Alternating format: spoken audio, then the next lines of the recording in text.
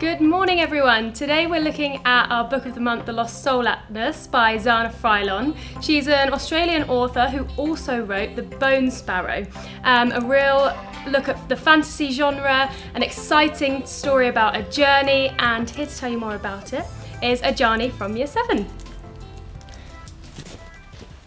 Thank you. I'm Ajani, and I just read this book. It's a very exciting book, and it taught me a lot of life lessons, like to not judge a book by its cover. It was really good because also it was just one boy who's coming to the afterlife with only his guardian, an atlas, a skeleton key, and some meeples. So I really enjoyed this book, and it taught me a lot, and I recommend you read it too. Thank you.